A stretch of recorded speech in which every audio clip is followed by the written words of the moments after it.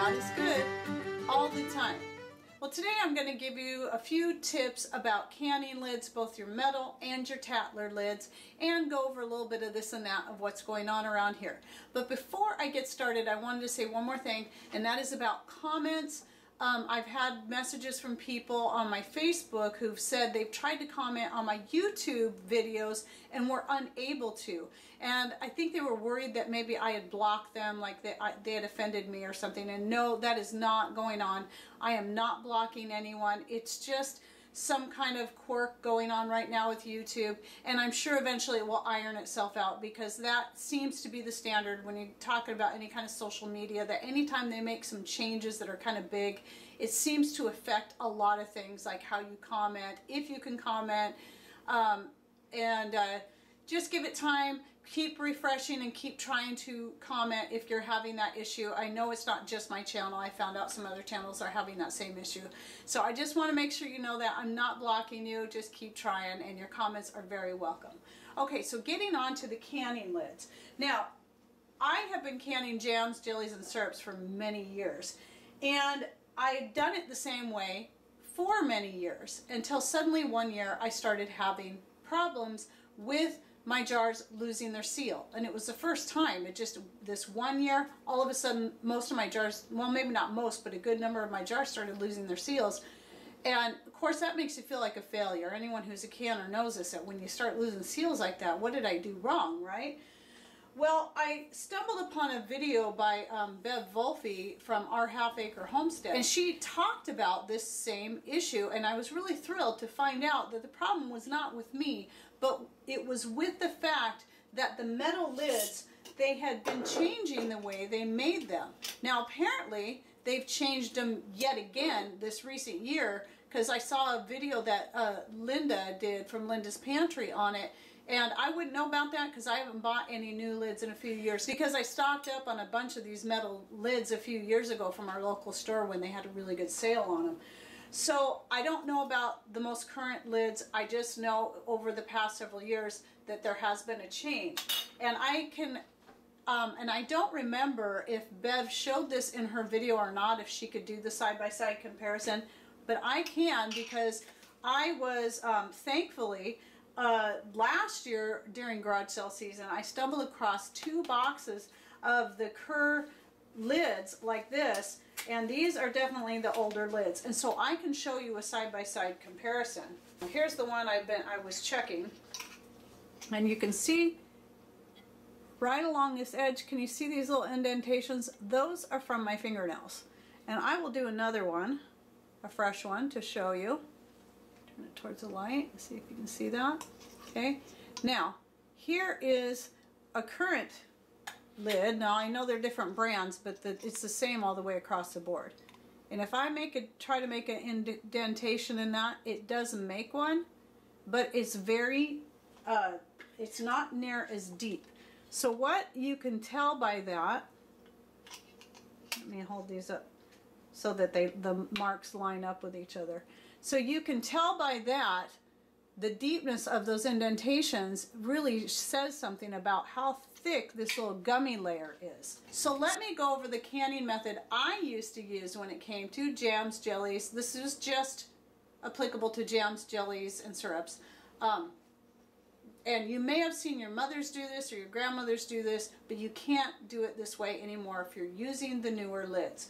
And that was after filling the hot jar with the hot substance, cleaning off the rim, I put the lid on, put the band on, hand tight, invert the jar for 5 to 10 minutes, then stand it right side up, and then allow it to seal. And they all used to seal great. You can't do it that way anymore and expect to have a seal that's going to hold for a few months, a year. So what you have to do is, after you do that part with the lid and all that, you then need to process in a hot water bath canner for about 10 minutes. Then it will seal, it will get a good seal that will stay and last for years, and it will be shelf stable for years. So once I started practicing that method, I stopped losing seals on my jams, jellies, and syrups. So there's a little pointer there, and to show you if you've been having issues because you've been trying it the old-fashioned way, that is why. It's not you, it's the fact that the lids have changed. Now these lids, these garage sale lids I found, I only paid 25 cents a box, and these are were not opened, never used, so but I'm guessing these are the kind of lids you could probably reuse several times. Now I don't know that I'll do that or not. I might give it a try with something that maybe I'll use right away just to see, anyway, I'm holding on to these old lids, these 2 boxes, 25 cents a box for, you know, when I really need them. These are kind of like gold to me right now. So now let me go over a little bit on the Tatler lids. Now I did talk about the Tatler lids a bit in one of my more recent videos. I don't remember if it was the peach video or the apple video, but I'll go over a little more detail on it right here. Now when you're using the Tatler lids, this can be very confusing to people.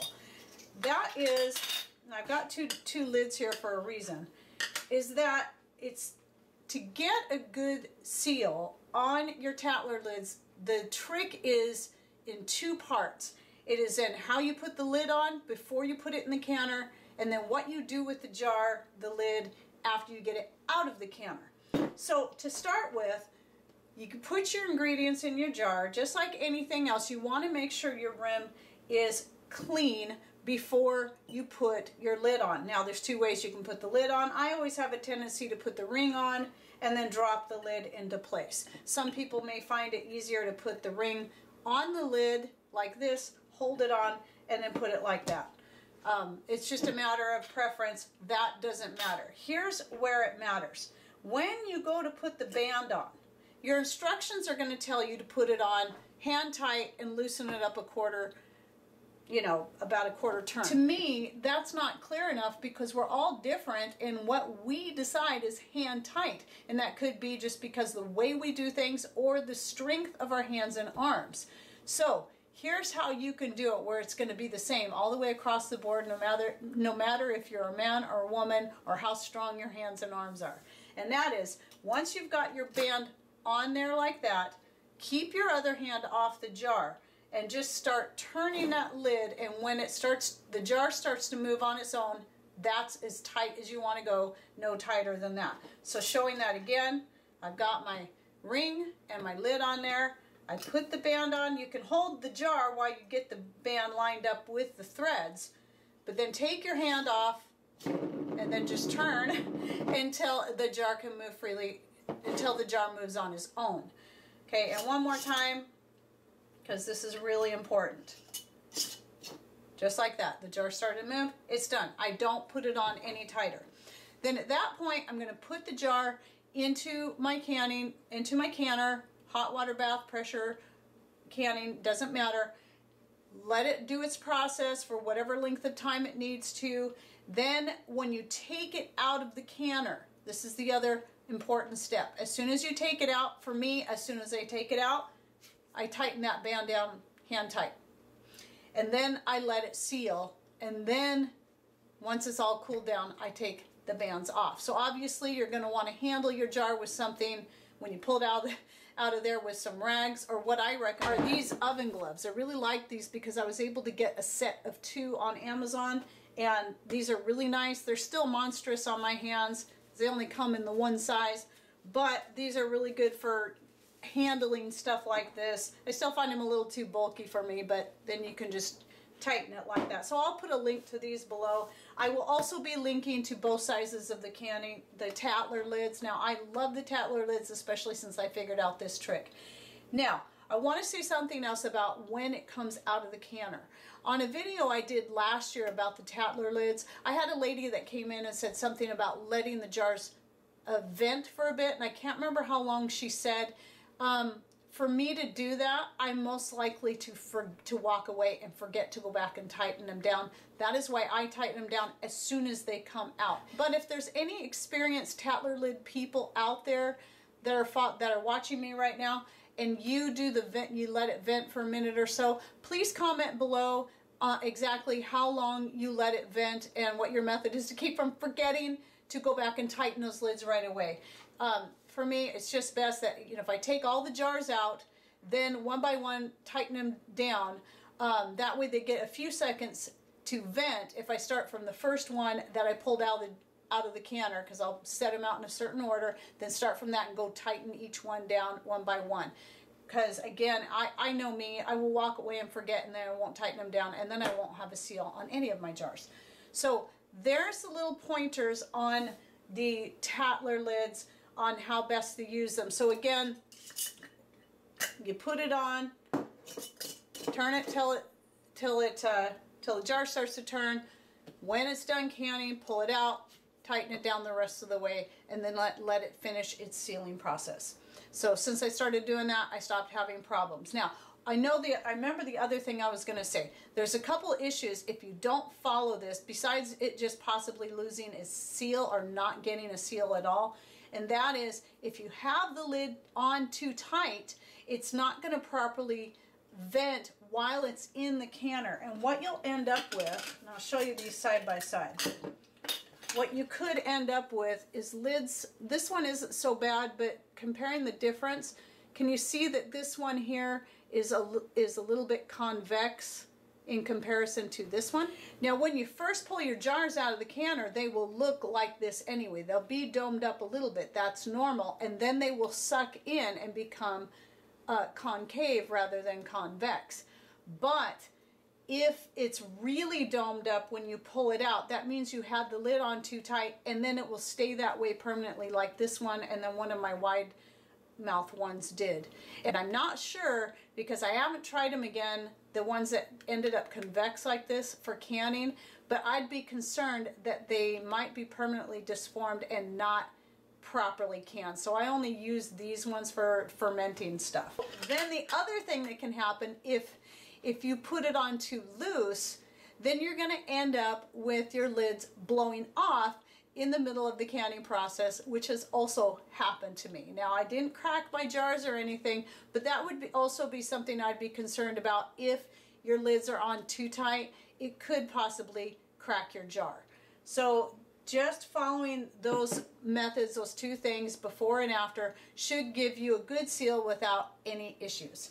All right, so moving on to a few other things I have going on. So I've got a jar right here, my first jar started, of garlic fermenting, and it's already good and bubbly, and you can see it starting to get a little bit cloudy. And I think I'll be putting this video up after this one, so be watching for that to come out very soon on how I did this. It's a very simple process. And then I want to show you what I've got. I have tons of garlic I still have to dig up and dry.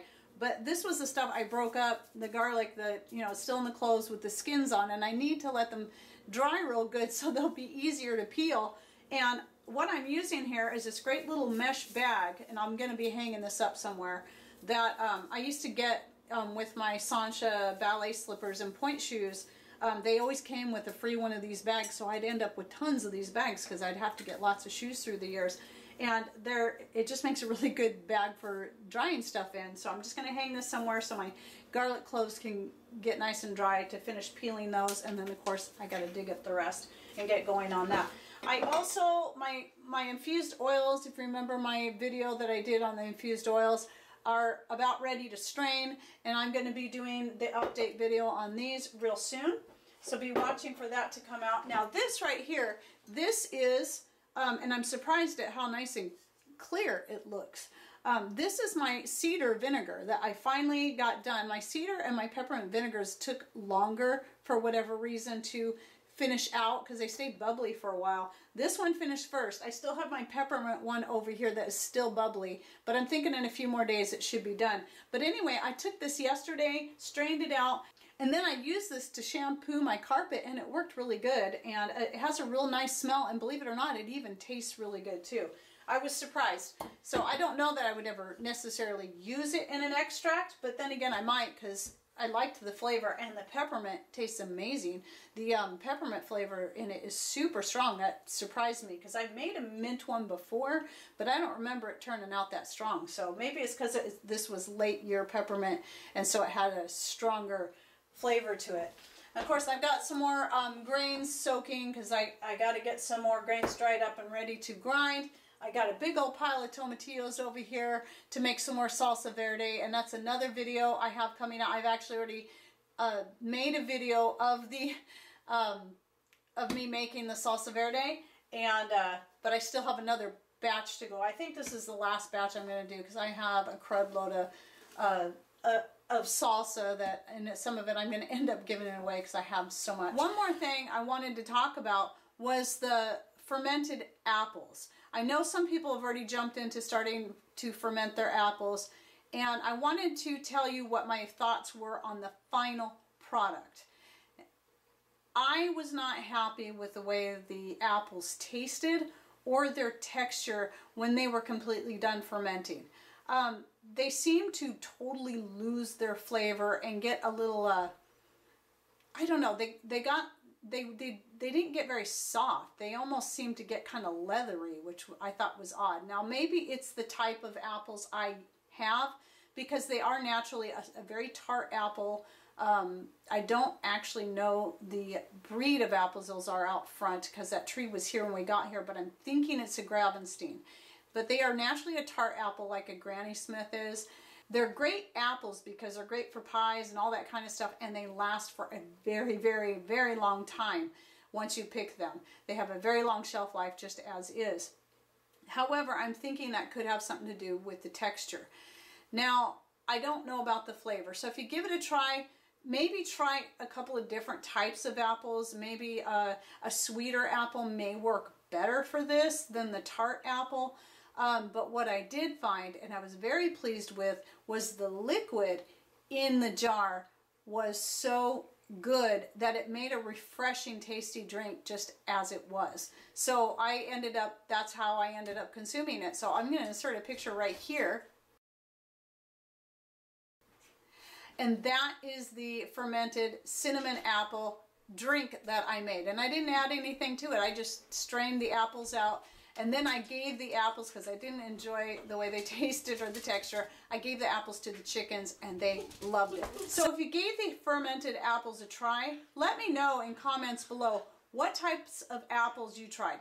Tart or sweet. You can give me the types, you know, whether it be a Johnny Gold or a Red Delicious too if you want. But specifically tart or sweet ones, and then let me know how yours turned out and what you thought about them. And maybe I'll try this again with some good organic store-bought sweet apples just to see how it turns out. But either way, I know I can make a really tasty drink doing the fermented apples. Maybe trying it with a little bit less, maybe crushing them up, or what I'm hoping is to ask Mr. Rain to make me a cider press and then start making my own cider and then using my fermentation starter to get it going and get just a good yummy probiotic drink out of that.